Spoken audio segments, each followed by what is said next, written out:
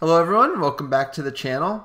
We're going to be trying something a little bit different today. I know that this channel can get very technical. I can throw a lot of terms out that just kind of come naturally to me, but obviously everyone's at different levels of their kind of Quidditch understanding of the Quidditch education. So we want to make these back to basics videos to kind of give that terminology knowledge, give that background, so it's a little bit easier to understand as we're really kind of getting into the nitty-gritty of breaking down a game. I didn't forget about all of the requests that I still have in for game analysis. I just wanted to break it up a bit. We had done 2 straight days of that, so try something different for a day, and then we'll get back to that probably tomorrow. Once again, thank you everybody for the support. If you like this, if there's any strategic topics you want us to kind of expand on, let us know, or you can reference the perks below as well. Don't forget to like and subscribe, and let's get into the video.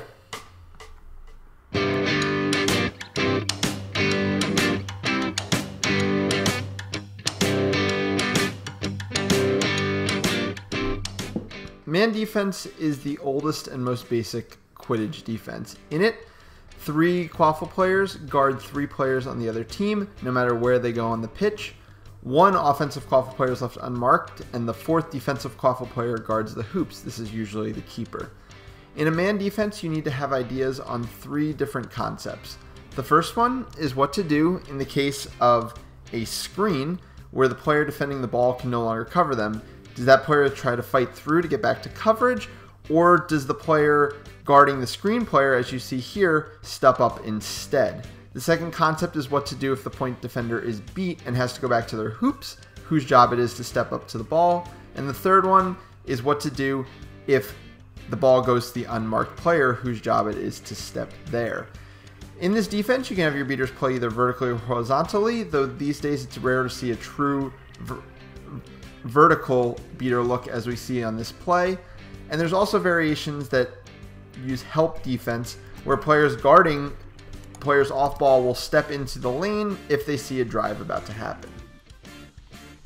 Another variant on the man defense is the high press, in which your defense picks up the ball right at midfield with your beaters and chasers.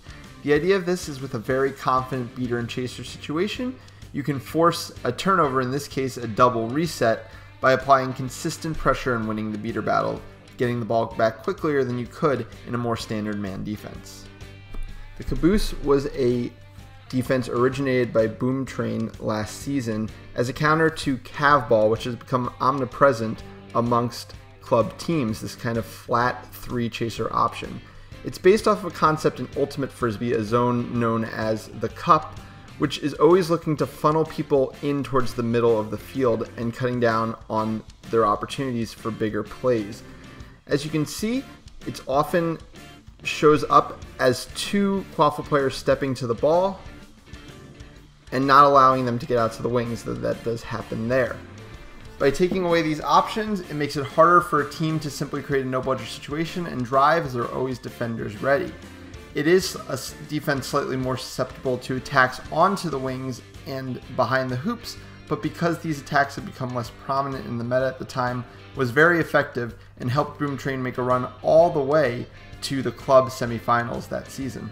The Baylor zone was the original zone defense in Quidditch. Though it's named after Baylor, it actually got its start with Minnesota Quidditch when they made a deep run at World Cup 5 and was originally called the 3 Trees.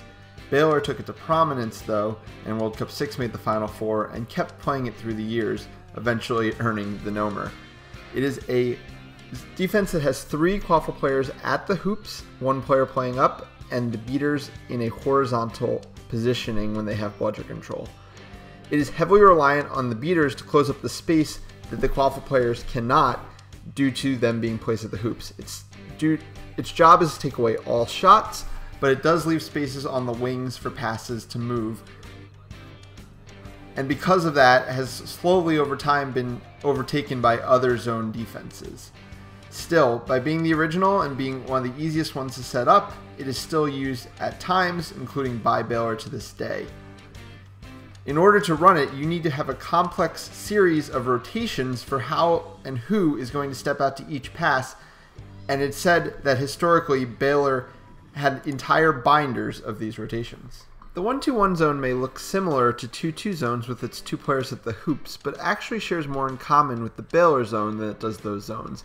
It was originally played by Emerson when they made their Final Four run, and is now most prominently used by the University of Virginia. Like the Baylor zone, it relies heavily on its beaters to cover a lot of space because it has 3 players, 2 at the hoops and 1 behind the hoops, that are not covering those wings.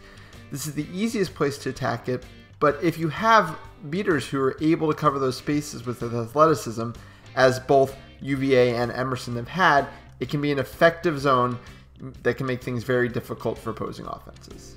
The true 2-2 zone is rarely seen in America, but is very commonly played in Australia and was used to great effect in 2018 by the Australian national team to neutralize Team USA's offense. In this play, there are 2 players at the hoops and 2 players at top, and they are all guarding space rather than any of them guarding a man. This allows them to close down on driving lanes very effectively, as you're about to see on this play. You'll also notice that in this zone, it's very common for one of the top 2 defenders to wear the green headband so that they cannot be beat once they're in their own keeper zone, making it harder for beaters to create opportunities for the offense. The 2-2 hybrid zone, which has become known as Baylito, after it began being called by that by the Lost Boys who played it prominently, is a mixture of a man and zone defense in which your top 2 players play man against 2 offensive chasers and your back 2 players guard the hoops. The idea here is that if you can use your athleticism to take away the team's 2 best scoring threats, you minimize what the team can do offensively. However, with intricate passing, the zone can often break down as your top 2 players who are playing man are now behind the play. As we mentioned, the Lost Boys and Maryland have been playing these 2-2 hybrid zones for many years at this point to great success. The Cav Wall is a variation on the 2-2 zone that has become extremely popular in the modern game. Instead of having your 2 top players and your beaters play a little bit further from the hoops, it tucks the entire defense almost into the space of the keeper zone. By doing this, you're limiting all shot attempts, but also protecting your beaters and protecting a need for rotations from tap beats. In this case, though Cavalry does lose bludger control, they're able to keep enough of a presence to force a bad pass eventually that will lead to a turnover. Cavalry introduced this defense during bracket play of US Quidditch Cup 12, and it was one of the key factors that led them to shutting out Boom Train this game after having lost to them just months earlier and eventually winning the title over Heat.